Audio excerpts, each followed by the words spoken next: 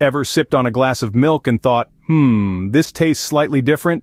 Well, you're not alone. The slight difference in taste from brand to brand comes down to how the milk is sterilized. Ponder this. There are two main sterilization methods: batch pasteurization and ultra-high temperature, or UHT sterilization. Batch pasteurization heats fresh milk to between 70 to 90 degrees Celsius for about 15 seconds. This method kills fewer bacteria, preserving more of the milk's natural flavor. The trade-off? A shorter shelf life of 10 to 14 days when refrigerated. Now let's talk UHT sterilization. This method heats milk to between 135 to 150 degrees Celsius, but only for 2 seconds. This process may slightly alter the milk's taste, making it a bit lighter. But, guess what? It extends the milk's shelf life to 2 to 3 months when refrigerated.